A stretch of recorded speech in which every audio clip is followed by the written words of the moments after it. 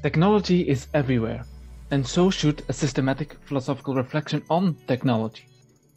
The Working Group on Philosophy of Technology, WGPT, at the University of Leuven in Belgium aims to create a platform to do precisely that.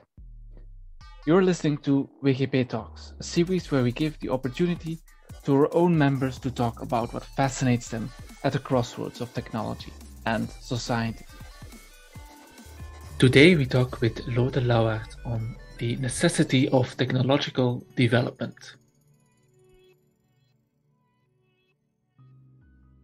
So we are here today with Lode Lauwaert, who teaches philosophy of technology at the Institute of Philosophy at the KU Leuven and is the author of a recent book in Dutch, Wij Robots, We Robots, and a member of our working group on philosophy of technology. Welcome, Lode. Glad to have you here. Hi, welcome, Massimiliano. I'm glad I'm being invited by you. Let me congratulate you on your book, which seems to be doing very well, provoking a lot of feedback and response. Thank you. For today's session, let us focus on that book. In this book, Wij Robots, We Robots, you focus in general on three popular theories in philosophy of technology. It would be too much to deal with them all, so let's focus on one of them. And I suggest let's focus on the final one, on determinism, the determinism thesis, as you call it.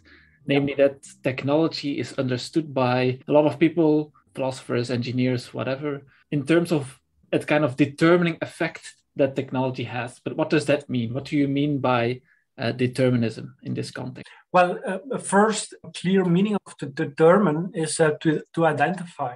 It is in this sense that, for example, biologists use the term when they talk about a plant, for example. And in this case, they use it to determine, to refer which species the plant belongs to. Well, the determinism thesis, however, has nothing to do with this kind of first meaning. It has to do something with the second meaning.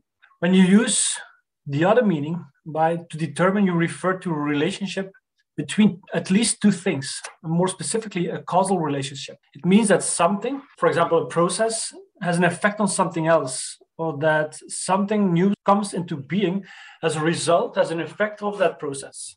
And this kind of interpretation is used when people say that the lifestyle determines the health of a human being. And the way you live determines your health. It has an effect on your health, an effect that may or may not be positive. The second meaning of to determine is not the same as to cause, however. This can be seen, for example, in the following. Saying that your interest in poetry is a result of your parents reading poetry at home is not the same as saying that your interest is determined by your parents' interest. And to determine is about a relationship of cause and effect, but that description is not sufficient. A more precise and stronger description, I think, is required. This goes as follows. Well, to determine refers to a certain type of effect that assumes a determinant, namely a necessary effect, an inevitable effect. It means that a state of affairs inevitably leads to a certain effect. That effect must follow from that state of affairs. That cause guarantees the effect. And that is more or less my interpretation of the term to determine in the determinism thesis. So it's a necessary effect by the cause, and the cause would then in this case be technology. But that, of course, still keeps the meaning of kind of technological determinism quite broad, because as you suggest in your own book, that there are multiple different interpretations of what or in what way technology can determine society, or technology itself is determined. Is that the way how you understand it? And which one would you distinguish? Indeed, I distinguish at least four interpretations of the determinism thesis, of thinking about technology in terms of determination and necessity. The first interpretation of determinism is not so much about things we call technology, it's more about the technological instrumental way of looking at reality. It says that such a way of thinking has taken over all areas of a society to such an extent that today we can look at things in no other way than an instrumental way of looking at those things. Perhaps the most known example of this kind of interpretation of the determinism thesis is Heidegger's one. In his famous text written in the 50s, The Question Concerning Technology, Die Vragen nach der Technik, he claims that the technology is some kind of a fate of our time, where fate means that it has an unchangeable, inevitable outcome. That's the first interpretation of the determinism thesis. The second one concerns the link between technology and society. And not everything we do today is determined by devices or the platforms of Google and Amazon, but technology does determine interpersonal relationships and social processes. This claim can be found, for example, in the famous essay written 30 years ago, the 90s, the last century, the essay titled, Do Machines Make History? And there we can read the following. Well, I think we can indeed say that the technology of a society imposes certain pattern of social relations on that society. End of the quote. I'm not going to focus on this second or the first interpretation. I'm going to focus on two other kinds of interpretations, namely the third one and the fourth. The third interpretation of the determinism thesis puts forward the following. All technology has been created necessarily. That the technology is invented is inevitable.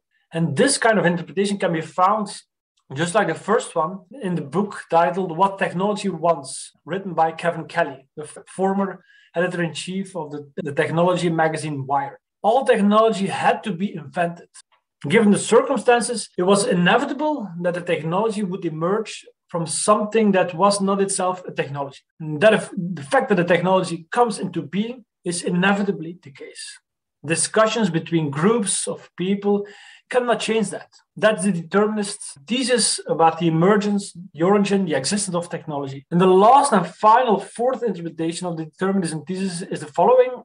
It says that technology inevitably leads to the renewal of an existing technology. It could not be otherwise than that a new kind of technology emerges from an older technology. An example of this form of determinism can be found on the cover of the book titled The New Digital Age from 2013 by, among others, Eric Schmidt, the former CEO of Google. There we read the following, I'm quoting, but complaining about the inevitable increase in the size and scope of the technology sector distracts us from the real question. Many of the changes we are discussing are inevitable. They are coming. End of the quote. It's not surprising that these sentences come from the head of a tech giant. That products lead to new products anyway, that there is an unstoppable evolution of older going to new technologies is not only a belief that has been around for a while, it's also one of the main ideas of the tech industry in general. So I'm going to focus on the third one and the fourth interpretation of the determinism thesis. So 4 interpretations, and if I understood you correctly, the first and the second one are mainly about how technology determines society, let's put it that way, whereas the third and the fourth one are more about how technology itself in its history is determined. Yeah, indeed. And what I learned from your book is that proponents of these two interpretations often use arguments or draw inspiration from the theory of evolution, from biological history.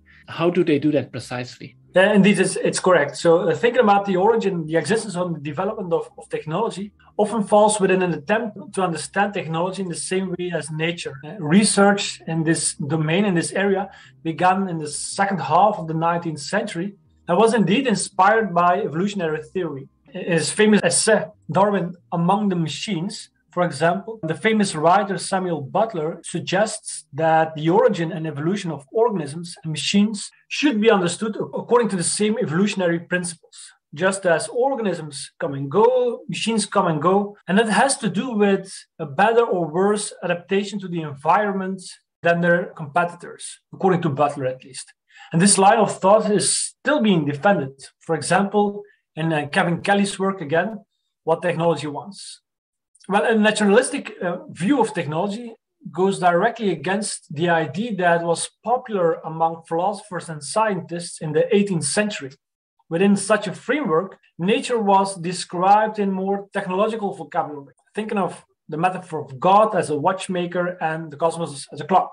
But anyone who finds looking at technology as looking at nature very bizarre and even absurd should know that a number of technologies are made based upon the model of nature. A simple example is a barbed wire. This wire was invented in the late 19th century in Illinois, United States, after an example of a very specific tree. having a very strong towards. And that is an example of how technology was modeled after a specific living organic entity.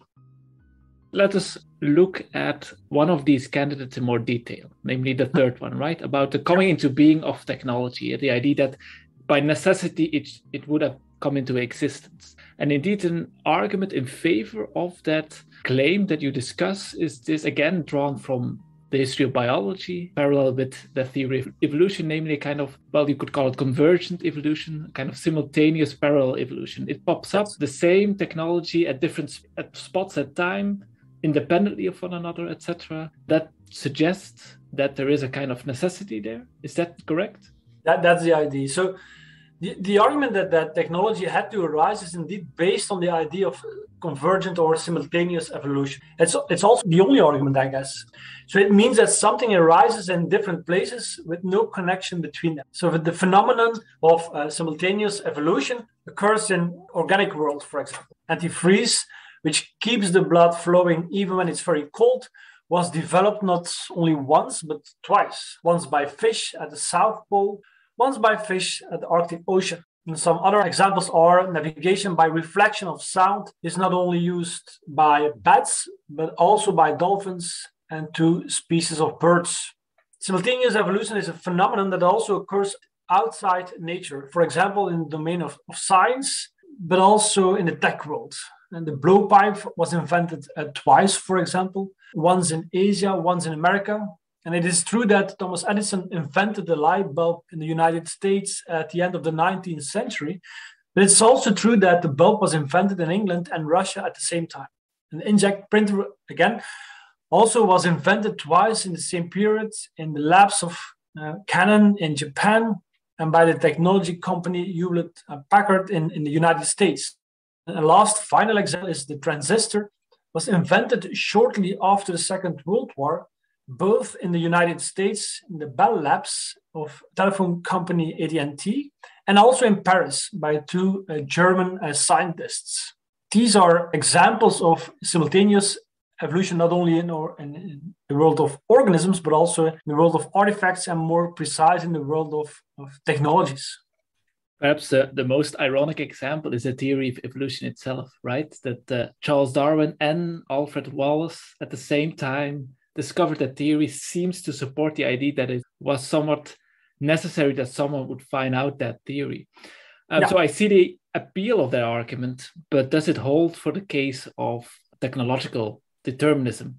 Indeed, for some, these findings on the history of technology are not just fun facts. For example, they are also used as an argument for determinism about the existence and the origins of technology. So the idea is that now that it appears that technologies arose independently of each other during the same period, so the argument goes, we now can conclude that it is inevitable that these technologies arose. There is a necessity in the development of the light bulb, of the telephone, of photography, the printer, the transistor, and other kinds of technology. So, but the question is does the argument justify the conclusion? There are a couple of problems. The first problem is that not everything arises in multiple places at the same time and independently of each other. In the world of artifacts, for example, not every design is an example of simultaneous evolution.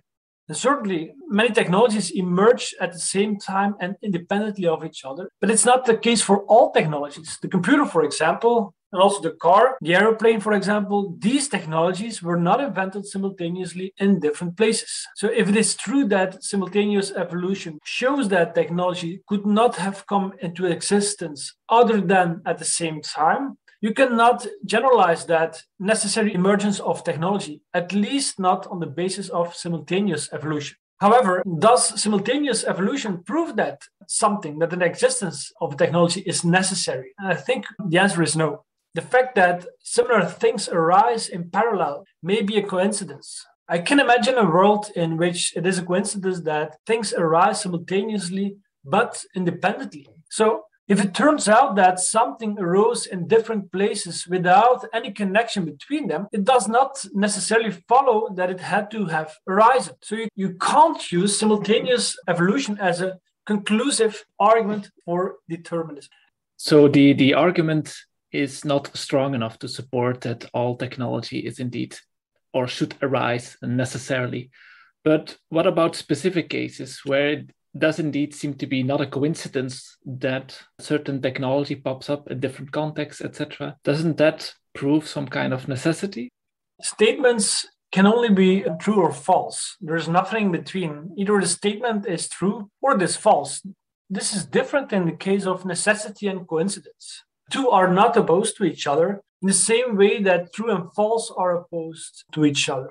This is to be understood as follows. Well, if something is necessary, it means that it is inevitable. If it is not necessary, it might as well not have been. Now, if you focus on coincidence, it turns out that everything that is a coincidence is not necessary. But when something is not accidental, it does not mean that it is necessary.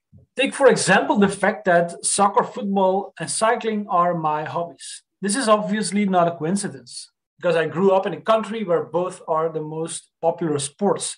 But that does not mean that it is necessary that soccer and cycling are my hobbies. It is possible that I focus on tennis, for example, because I'm good at tennis and not good at football and cycling, for example. In short, if it turns out that several technologies emerge simultaneously and independently of each other, you cannot infer that the emergence is also necessary. However, it's important to be clear about my point. I'm not claiming that the emergence, the existence of technology is not necessary. There is no social control over technology. I have not shown at all that every technology ever been designed had to be designed. My criticism here is only that the argument based on simultaneous evolution is flawed, that you cannot defend determinism on the basis of that argument. Simultaneous evolution does not prove that anything is necessary, even if it turns out that evolution is not accidental. But even if you could deduce necessity from simultaneous evolution, you could not do so for all technologies. After all, not everything that was designed at the same time and independently of each other. Okay, so regardless whether it's true or not, the argument itself is not strong enough to decide. What about then the fourth interpretation, and the other one about the way technology, the history of technology is determined, not the origin, but the transformation of one technology into the other one? The Google book that you mentioned, that it's inevitable that it will continue to grow, etc. What are the arguments in favor of that claim?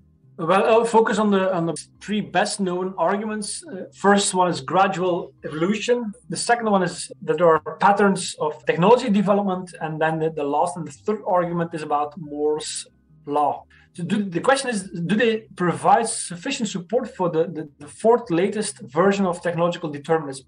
That is a question on which I'll focus right now. I think I can already reveal that I'll have to answer that question in a negative. Let's focus on the first argument. The first argument is based on a historical view of technology, unlike the phenomenon of simultaneous evolution, which also presupposes a more geographical view. As such a view points to lines in the history of technology, to inventions that are extensions of each other and result from each other. Take, for example, ships. The first ship was similar to the kayak we know today. A piece of wood that was set in motion by sitting in it and paddling in the water with one's hands. When the first sailors stood upright in the kayak and found that they remained afloat because the wind was in their clothes, gave rise to a new variant, the ship with sail. So in the course of history, small minor changes were made so that there was a kind of innovation, but without a clear radical break between the different models, between the different technologies. The fact that the line has emerged between artifacts proves, according to some people, that there is some kind of necessity in technology development, in technology evolution. Well, assuming that it's correct, it is certainly not true for all things. Not every technology lies on a continuum. The jet engine and radar, for example, are not new, slightly modified versions of existing technologies. But suppose that they were, that all technologies are part of a step-by-step gradual evolution. Can you then deduce that every new version of a design should have been there? Question. I think it's tempting to answer in the affirmative. If you can imagine history as an uninterrupted, slightly upward trend, This quickly evokes the idea of necessity. Also, determinism implies that technologies are an extension of each other. If it turns out that the technology inevitably leads to new technology, it implies that the new version follows from the previous one, or at least it would not be surprising if it did. However, I think that the reverse is not true. Technologies that evolve from each other may necessarily do, but the fact that technologies evolve from each other is not in itself sufficient to conclude that such a development must take place. For example, I can imagine a government deciding to have an AI facial recognition system developed that closely matches an already existing design. However, the fact that the technology is the result of a decision that could have not been made, means that the development, that the evolution is not inevitable, even if there's a clear line in the technology development. So I think there's a problem with the first argument, but maybe the second one, for the latest version of determinism thesis, offers more support for that thesis. That argument is not very different from the phenomenon of simultaneous evolution that I already mentioned. It points to patterns in the succession of old and new technologies. An invention follows from another invention, and this is the case not just in one place, but in several places. Some examples: first stone splinters were discovered, and then people were able to make fire. The invention of a knife follows from fire. The making of metal came after pottery, and after metal comes electricity, and global large-scale communication follows the invention of electricity, and so on and so on. So this evolution can be seen, this trend of evolutions can be seen in different cultures, in different places, in different countries. And according to some, it means that a chain of inventions had to take place. And the fact that the same evolution trend, that the same pattern came back in every culture and every context, shows that this evolution is inevitable. So my criticism, my response to this is similar to my criticism and response to the reasoning that refers to simultaneous evolution. The observation that the same sequence occurs in several places does not in itself justify the claim that this chain of designs is necessary, inevitable. It cannot be ruled out that the same sequence is a coincidence. But even if it is not a coincidence, that does not mean that the evolution is necessary. There may be a good reason why in different places one technology comes after another without that chain being inevitable. For example, the fact that textiles everywhere arise only after sewing is invented because there can be no textiles without sewing. Suppose, however, that the repeated occurrence of the same sequence is sufficient as an argument for necessity. Even then, you cannot conclude that every chain of inventions is inevitable. Some inventions that arise from earlier inventions do occur in different places, but this is not the case for everything that exists. However, I do want to underline, my thesis here is not that there is no necessity in technological evolution. I'm only saying here that you cannot draw the conclusion on the basis of the observation that the same sequence of technology returns in different places. Last minutes, I didn't prove that there is no determinism necessity in technological evolution. I'm only claiming that the arguments that people give in order to support the determinism thesis is not sufficient. You propose a certain skepticism towards the arguments, not necessarily the claim itself. You mentioned that there were three arguments. What was this third argument? And is that also wrong for similar reasons? Well, yeah, more or less. The third and the final argument for the determinism version of technology innovation is the most popular one. It comes from engineer Gordon Moore, the co-founder of technology company Intel Corporation. And in the 60s, Moore attended once a conference where he heard a colleague telling a fascinating story about chips, composition of electronic components such as transistors that are integrated on a slice of silicon. And they are used in computers, cars, mobile phones, payment cards, and pets, among other things. And Moore's colleague wondered whether economies of scale would also be beneficial in the context of electronics. He had previously observed that this was true for aircraft. The smaller they are, the better they fly. His question then was that would the same be true for technologies that work with chips? That was the question that Moore's colleague was asking. It was not his colleague himself, but Moore who tried to answer that question. He started keeping track of all kinds of data. The price of a transistor, for example, the quantity of transistors per silicon slice, processing of speed of chips, and so on and so on. In 65, more precisely April 1965, he presented his results in a now very famous paper in the journal Electronics. And it showed that in the first year, chips consisted of 4 components. In the following year, 8, and by 65, the year of publication, there were more than 60. So in other words, Moore had established that the number of components in chips was doubling every year. And it would mean that in 78, there would be 500,000 components on one chip. And that was somewhat over-optimistic prediction. Moore, therefore, revised his prediction in 75. The number of transistors would double every 2 years instead of every year. And this formulation has since then become known as Moore's law.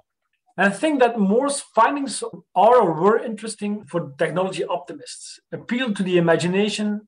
And even today, there are still things that support them, that seem to support them. To name but a few, smartphones are becoming lighter, and the images we see on them are of an increasingly high quality. Still, the question arises whether Moore's law provides support for the determinism thesis. And although it might be appealing, I think there are at least 3 problems with the argument. The first one is that you cannot capture all technological inventions in a law. Of a lot of innovations, a lot of technological developments, and perhaps even most of them are not lawful. So anyone who believes that all innovations are necessary cannot decide this or cannot conclude this based upon the idea of a law. The second problem is that there are physical limits to make technology smaller and smaller. It may be true that for several decades, the number of transistors doubled every 2 years, but this increase cannot continue endlessly. There are limits to technological innovation, not because it should not be allowed for moral reasons, but because the innovations are physically impossible. And the third problem is more fundamental. Suppose that all technologies improve to a great extent, and suppose for a moment that there are no limits. The number of improvements that can be made is endless. Do we then have a strong argument in favor of determinism? Well, or in other words, if every technological innovation obeys a law, are they all necessary, inevitable? At first glance, the answer is yes. You should answer that question in the affirmative. Many laws, gravity law, for example, Boyle's law, they apply whenever and wherever. The phenomena they describe are necessary, inevitable. However, law and necessity can be distinguished from each other. Usually, laws are about events that happen in all cases. Not all laws are about an inevitable state of affairs. An example is the law of supply and demand. It states that the price of a product depends on the relationship between supply and demand. We know that if the supply is high and the demand is low, that the price will fall. And if the supply is low and the demand is high, the price will rise. But crucially, the state of affairs described by the law of supply and demand might not exist. We can imagine a world where it is agreed that the price of a good or a service is set by an algorithm, for example, and not by the behavior of the buyer and the seller. It seems undesirable, but there is nothing to indicate that it is completely impossible. So in short, the fact that the state of affairs in the world has a lawful character does not necessarily imply that that state of affairs also has a necessary, inevitable character. And I think that the same applies to Moore's law also.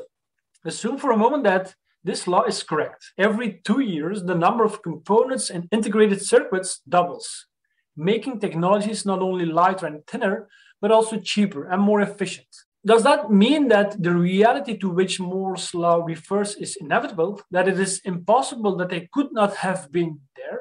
Well, no. It's not difficult to imagine a world of utopians doing everything they can to make better chips so that the world will be at least technologically better. But on the other hand, I can also imagine a world ruled by a few members of the Amish people who were not very keen on technological improvement, who believe that ever faster, more efficient, lighter, and cheaper technology is undesirable and will not do us much good, and would therefore try to stop or hinder technological innovation. In that case, there would be no Moore's law. Again, I do not think it is undesirable for experts to strive for more efficiency, quite the contrary. But if Moore's law is based on the belief of a few believers that technology must be constantly refined, that this shows that what is described by Moore's law is not necessary, is not inevitable. So if you delve deeper into what that law actually means, you see that there are so many conditions, qualifications to be made that it actually cannot support a very strong thesis of a kind of necessity of technological evolution.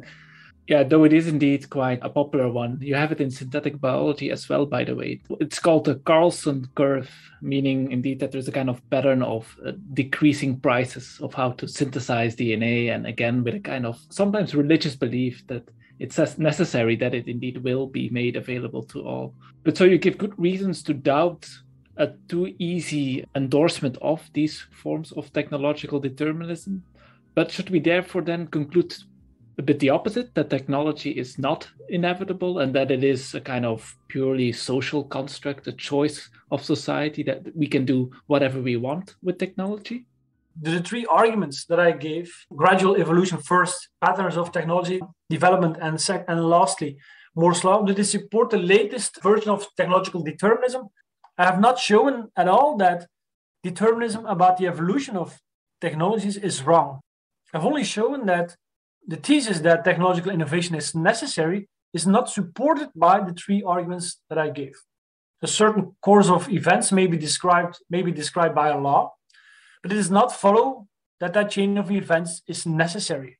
Nor can you draw the conclusion on the basis of the occurrence of a sequence of inventions in different places, and also the line you can see in the sequence of innovations. So again, my point would be that it could be that there is some kind of determinism in technological innovation, but that thesis is not supported by the three arguments that I presented.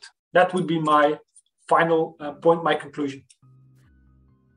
So I interpret the book then as a kind of call for modesty, for not being too hasty in our argumentations about technology, about its determination, about the ways in which it would determine its own history or society, or the other two claims in your book as well, which we have not discussed, the neutrality of technology and the fact that, or the question, is AI disruptive or not? I think we learned a lot about how to think about this determinism thesis and how to be skeptical of its main arguments.